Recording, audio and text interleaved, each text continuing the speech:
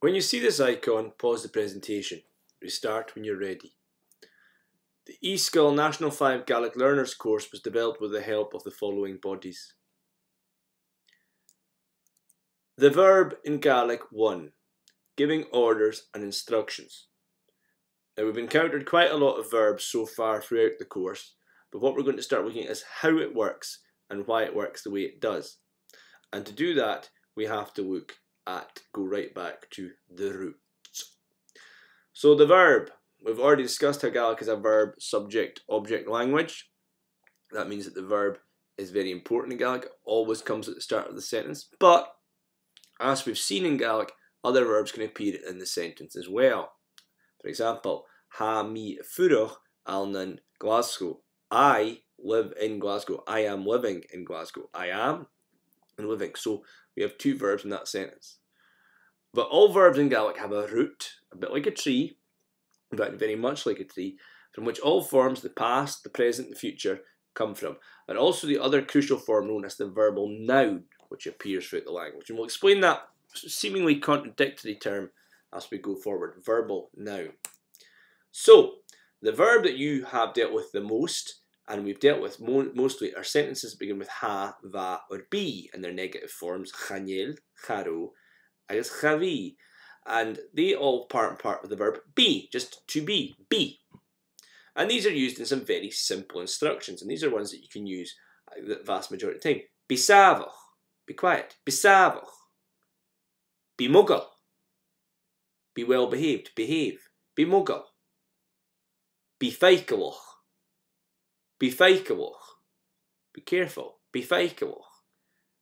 Be feiginach. Be patient. Be feiginach. So very simply, what you're doing there is you're saying be some whatever you thing, and it's just like in English. It's very, very similar to the same type of pattern in English. Just behave. Be quiet. Be careful. Be patient. Be savach. Be muggle. Be feicalach. Be feiginach. But we can do that with other verbs as well. And here's some very common orders coming up. Down and doris. Down and doris. Down and doris. Foscal and unyak. Foscal and unyak. Curir and solace. Curir and solace. Courier and TV. Courier and TV. Curash the hekage. Curash the hekage. Courier de vragen. Courier de vragen.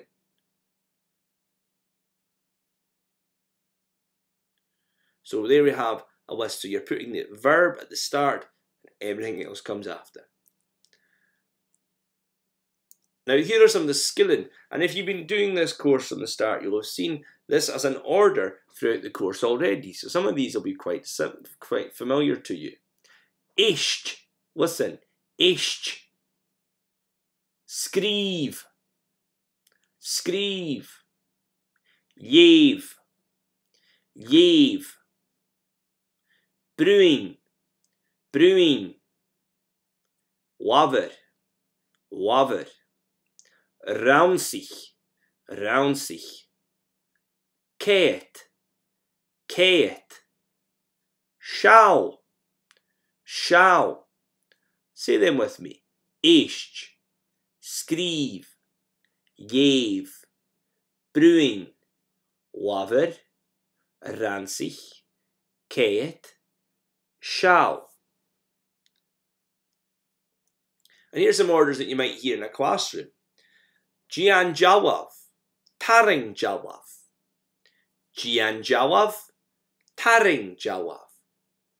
Do or draw a picture. Gianne, do it. Gianne. Horgo, give to me. Horgo. Horimach, take out. Horimach na Jorichen, take out the books. Horimach pencil, take out a pencil.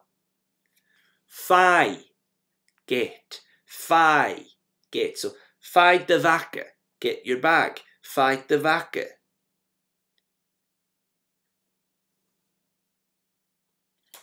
Gav piaun, gav piaun, take a pain. And gafir the hochger, take it easy. Gafir the hochger, take it easy. So we'll say them again, say them with me. Gian jawaf, taring jawaf, Giane, horgu, horimach, thai, gav, gafir the hochger. We'll revisit some of those verbs later on. Now in Gaelic there's sorts of movement orders as well, and these ones are quite important, and these are ones you can use quite a lot in your everyday activities. Now there's two words in Gaelic for stop. There's stat, skud. Stat is like stop, like moving. Skud would be like quit it, quit, skud. So stat, full stop, skud, like quit or cease. So let's say stat, skur. Furich minaj, furich minaj. Fan, fan minaj. That's a dialectal word there, another word for kind of stay. Grizorsht, hurry up. Grizorsht. Shuat, move. Shuat. Hik is jach. Hik is jach. Throw it. Throw it. Chucking. Chucking. So you'll see there, these are quite very onomatopoeic in a sense, but they're also, you'll notice as well, there's various different words for come. Hig is kind of make a motion of go from one place to another. Come in. Hig is jach. Throw it. Come on. Like throw it. Again, chucking is just would be used for come along with us. So there we have a various range of them. Let's go through them one more time though. Stat, skur, furich minaj, fan, grezorst, shuat, hik isjach, throw it, chucking. Now we should have had ederhengich. Ederhengich. So we've got a translation exercise here. Hig is jach, down and doris, agus sui shias. 5 piece paper, agus horgoe. Giane, agus an oershin gaffer de hoge. Eist ris in jeren, agus skrief ne friggersten. Stad ik ne solish, furich en shin. Shuat, rui, agus leem. So translate those into Gaelic and into English, sorry, and move on to the next slide when you're ready. And there are the answers.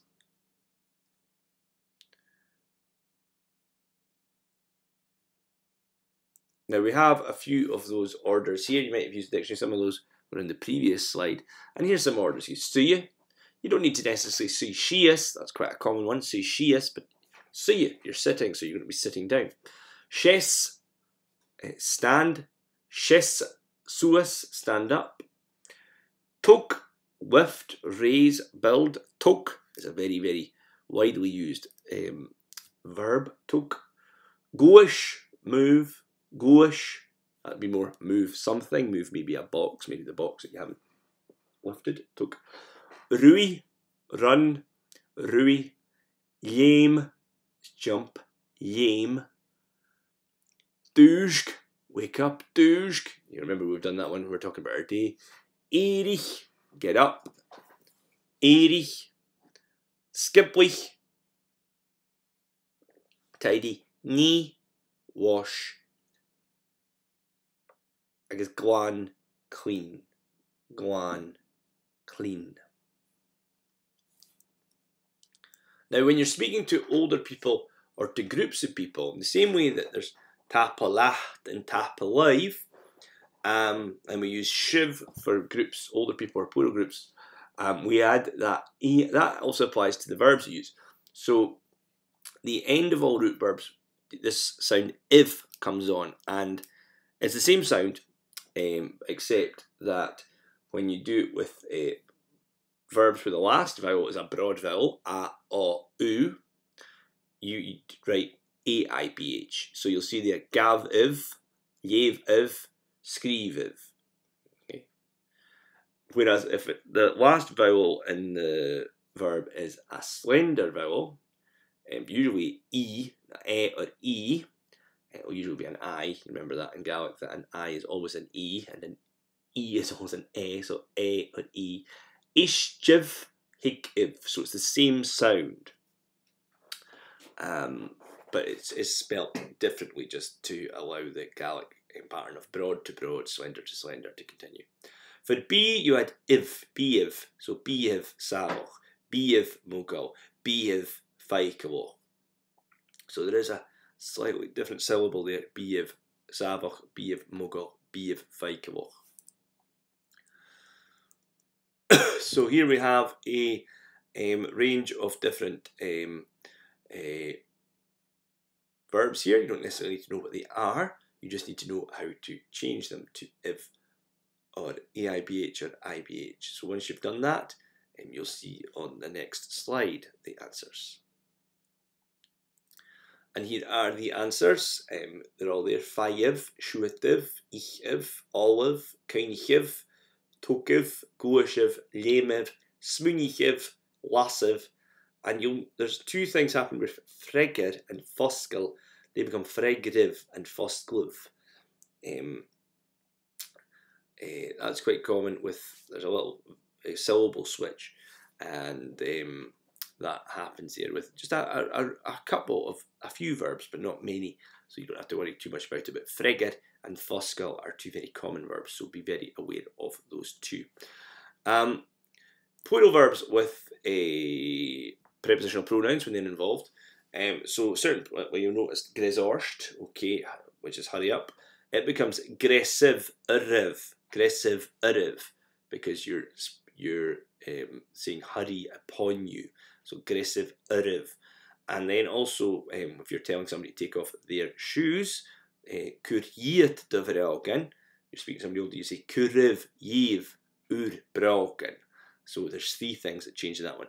Put off you your shoes. Kuriv yev ur bragen.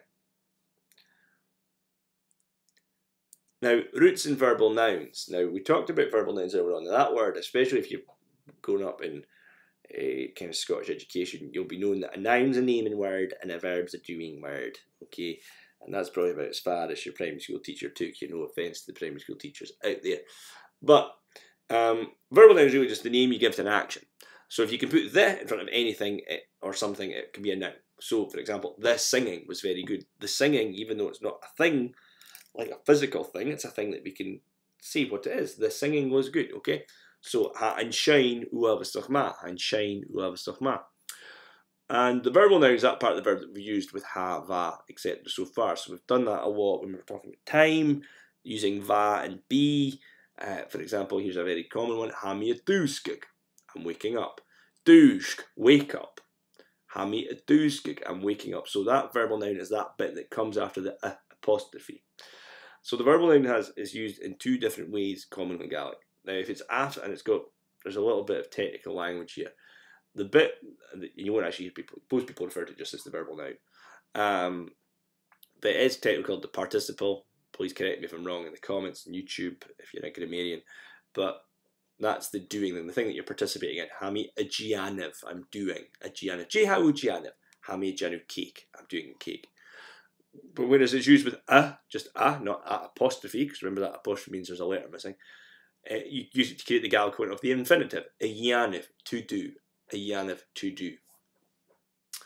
So that's pretty much it with the equivalent of doing ing in English, okay? You're putting ing. Now, this is a slight problem though, because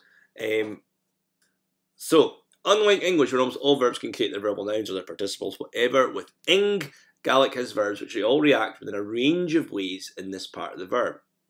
So it's not random, but there are just lots of kind of little subsects. There's a book by a guy called Colin Mark, which kind of groups them all together. But you'll see here the range. So there's ones where you add an eon. There's ones where nothing happens. There's ones where you put on ug. There's ones where you go ach. So you'll see it ich, eat, a giche. Ich, a giche. Gav, a gal. Smoonig, a smoonig ug. Furig, a furog. Bruin, a bruin. Scríb, a scríbig. Eist, a geistjoch. Glúis, a glúsid. Down, a downig. Foscail, a foscalig. All, a gall. Oper, a gooper. Cur, a cur. So that's an important one. Cur becoming a cur. Okay, that's the one that everybody gets wrong in Gaelic. Okay, fluent speakers and learners alike. Hami a cur. I am putting. Hami a cur. So you'll see there's a range there, and that's it. Now, if you're looking up a verb in the dictionary, you'll usually get the verbal noun and the root. Okay, and you'll have to kind of go through it to find it, or they'll probably have two entries, depending on the dictionary. But be careful that you know that it's the verbal noun or if it's the root. Okay, because that will affect where you use it in the sentence and also how you're using it. Okay, but so what you're going to do is here you're going to have a little pattern here. So there are various patterns, like I say, emerge over time. You'll get to know what things work, what sounds right, and it's just a matter of learning that vocabulary and putting it to use, okay, and try and use it. So try and find the verbal nouns of the following verbs. If you want to pause this, and then once you've used the dictionary to find it, then you can move on to the next slide for the Frigerston. And there we have it. Lév, a lévig. Cloich becomes a cloiche or a cloich. You'll get both. Tig becomes a tigshin. Fag, a fakel. Sulshich, a sulshachug. Lian, a lianig. Tug, a tugal. Kianich, a kianoch. Frigger, a friggerst. Tauschich, a tauschachug. Kriechnich, a kriechnachug. Raunsich, a raunsachug. So moving on, this is a very simple little thing for you. Don't. So you want to tell somebody don't do something, it's dead simple, you just put the word na in front of it for the root. So, the Gaelic for don't worry is na gav drug. Don't worry. Na gav drug. Na bigaroch, don't be stupid. Na bigaroch. Na giachnich, don't forget. Na giachnich. And na bi arui, so you can use it with be as well. Na bi arui, don't be running, and you'll see the verbal noun in there. You could say na rui, but na bi arui, don't be running. Na rui, don't run, but na bi arui. Now, to finish off this part of the lesson, we're going to look very quickly at this thing here called an irregular verb. Now, in Gaelic, other than be, which is super irregular, have a be, that shows how irregular it is, there are 10 irregular verbs. And what that means is those verbs don't follow the same patterns as other verbs. And you'll discover that as we move into the past and future tenses, that verbs act in one of two ways. Okay, they act in a way in the negative and they act in a way in the positive, but they always will follow the same rules. Okay, now with these 10 verbs, you need to learn them. They are absolutely crucial to being able to operate in Gaelic beyond just saying Cymru how. However, you're like, oh my gosh, I've got to learn 10 verbs and how they work. Now, to put this into perspective, there are 400 plus common irregular verbs in English. There's only 10. And the good thing about them is, if you look at them on the right hand side there, and look at the English, they are all very common things that you say all the time. So, that's what makes them easier to learn. So I'm going to bring them up onto the next slide. And here are their root forms. Feich, feich, cloin, cloin, fai, fai, hor, hor, hig, hig, gian, gian, rach, rach, herig, herig, beer, beer, rug, rug, upper, upper. So learn them, get them down, say them in your sleep. And they also have their verbal nouns. And you'll notice that some of them are already starting to look a little irregular. Some of them not, but some of them are. A Viking, a coinching, a fying, a torst, a chain. We'll say those first 5 again. A Viking, a coinching, a fying, a torst, a chain. And then the next ones. A gianiv, which a doll, a brie, a ruin, a rugshin, a ruin, a rugshin, and finally a gra. Now you may know most of these already, but you need to know that they're irregular, and that's what they come from. Now, be. There is no Gaelic word for being. Okay, same way there's no real Gaelic word for having. There's no Gaelic word for being. This is usually covered by ha at the start of the sentence. So in Gaelic, you wouldn't say he is being stupid. You would just say ha e goroch. Ha e goroch. He is stupid or he's being stupid. They both mean the same thing. So the closest you get is a v for to be. So there is a v. The v exists in language. It's quite common. And you'll see it, for example, in this structure here, which is a structure that we're not going to look at just yet. But ha mi vi furoch in Glasgow is in Shachkin. I have been staying in Glasgow for a week. Or ha e vi on the Dunedin. He is going to be in Glasgow. Ha mi vi furoch in Glasgow is in Shachkin. Ha e vi on the Dunedin. So that's just a thing to note. Okay, there is no Gaelic for being. If you're using ha at the start of the sentence, you're using ha. So, to finish off, you're going to do a wee role play. You're going to see a wee role play in the next few slides. And what you're going to do is go back to the unit, look as many of the orders as you can role play. It's best to do this with a friend, or you can only use orders. Don't even use a tapalat or a kimarahal, just use orders. You can change the scenarios about. Are you working with more than one person, or are you working with an older person? And remember to use if, AIBH or IBH where appropriate. And watch the following example. Then with a partner or using animation or a presentation, make up your own example. So do whatever you want. Higisteach.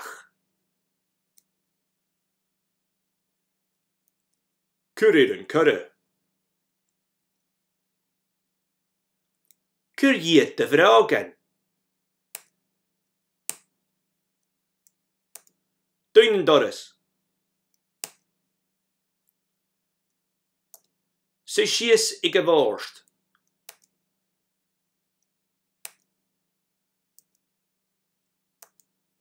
Gabber de hoker. Op is savach. Nabi gorach. Machashaw.